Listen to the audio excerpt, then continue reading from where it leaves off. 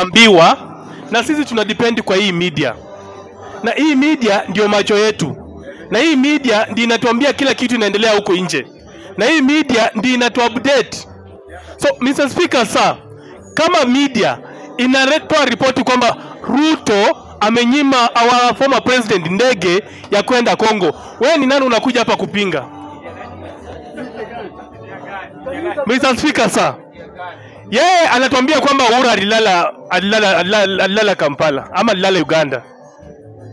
Huyu Junior, seriously, just a mere Junior, akona ujasusi gani kujua leo Uhuru amelala Kajiado, kesho kutwa amelala Uganda, siku nyingine amelala huku kwingine? Kama si porojo na propaganda hapa. Mr. Speaker sir, Mr. Speaker sir, nataka kuchukua hii nafasi kuambia Junior ukweli kwamba UDA is splitted. UDA is divided. Mambo ambayo inaendelea huko kwa mlima ni kwamba those people wako divided. Hakuna porojo ati hakuna porojo ati hao watu ati wametumwa kuja kufanya mambo mengine. Moses Kuria mahangaiko yake na demotion na kila kitu ilitokana na Gachagua. Gachagua is losing a grip. That's the truth. Nothing but the truth. Uko Mt.Kenya. And so kama hao watu wameanza kudivide, wewe ni nani kuja kutuambia ni porojo inapangwa ati wakuja waibe huko suri? Now, huko wanaiba siri. Juzi umeona Oparanya akiwa na Boni Khalware. Ikiwa they are making something of which wanataka kwenda mbele. Huko pia wametumwa kufanya kitu. UDA imeshindwa kazi. UDA is splitted. UDA hakuna pahali inaenda. Ufanye nini? Tuletea hapa ujinga, achana nayo. Thank you Mr. Speaker. Wabunge, si mmesema mzuri mnataka sura mgeni. Sasa mnataka niwapee, wanabeba mikono. Sasa hivi mmekaa tu. Nikiwapea mnasema na rotate hapa. Sasa si wamekataa, wanasema wanataka kuongea. Haya, chukua. Tukanyage hii maneno. Yes. Mambo ya Uhuru kwenda na Uganda Airlines, DRC na ADS solution inaingiliana wapi? Yes. Mtoto wake hajaenda shule, wa mwingine amepata mimba, nani amekosa school fees? Mwache hiyo maneno. Number 2. Ni mfano tu, sasa nini? Ni mfano.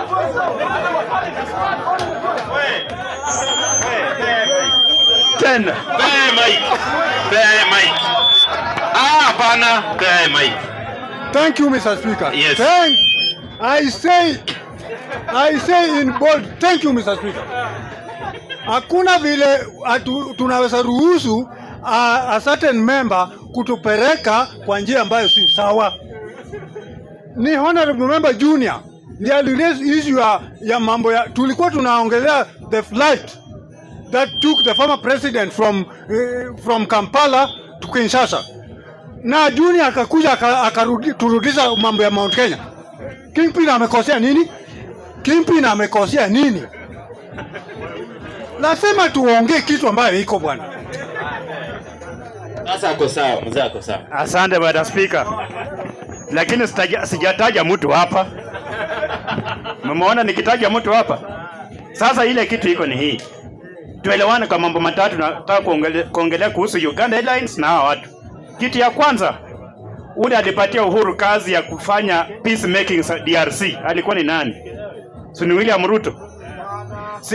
Tunaenda pole. Kama uko na swali utaniuliza. Kazi ya kuleta peacemaking DRC, hiyo kazi Ruto alipatia nani? Uhuru Kenyatta akamwambia hakikisha tuna amani pale. Na wakati Uhuru ameenda hapo jana, amekuwa invited as one of the peacemakers in DRC Congo. Kama ni uongo unanipinga. Number 2, ile kitu ilifanya rais former president kwenda na ile ndege ya Kenya Airlines ni ya Uganda Airlines. Kitu kwanza tuelewane kwanza. Si hapo mmechezea wimbo wa East Africa. Kwani hiyo wimbo mnaimbanga ni ya kukunywa maziwa hapa? Si ni ya ushirikiano. Sasa akienda na hiyo ndege mnaumwa na hapa mnaimba wimbo ya East Africa. Kwa nini mnaimba? Situelewane bwana. Order. Number 3. Sasa hapo tena order ni ya nini? Point of order tafadhali.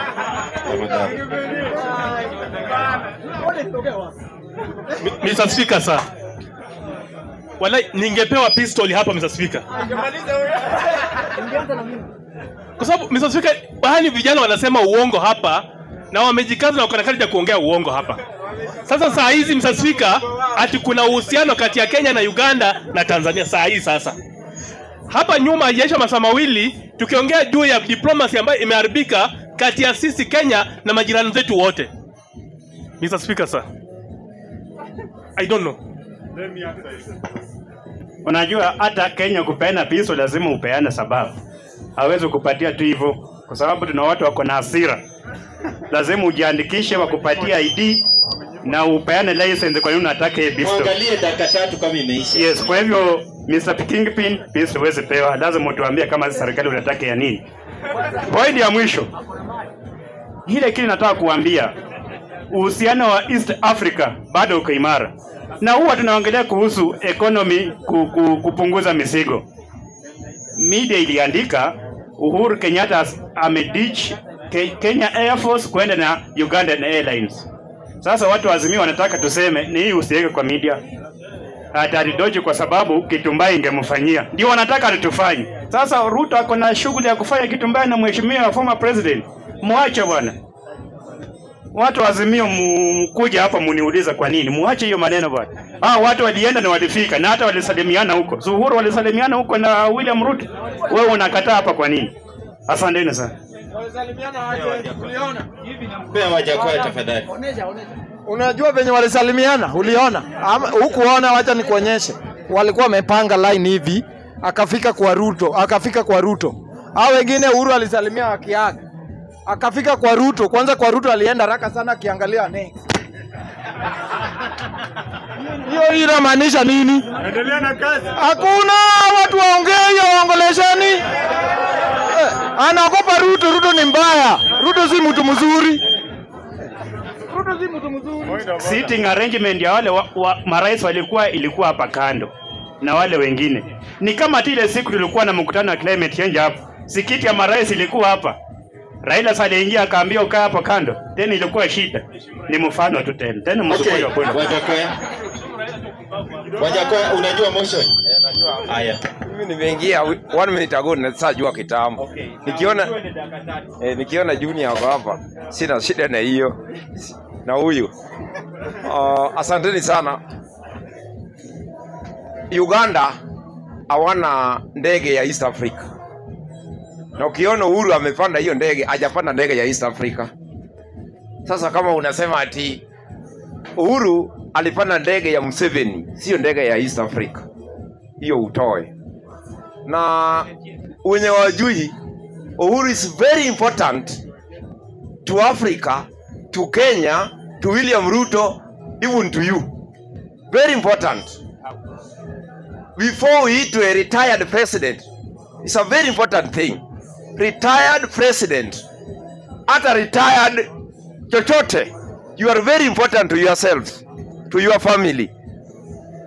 Enda Central ndio utajua Kikuyu. Uhuru is very important.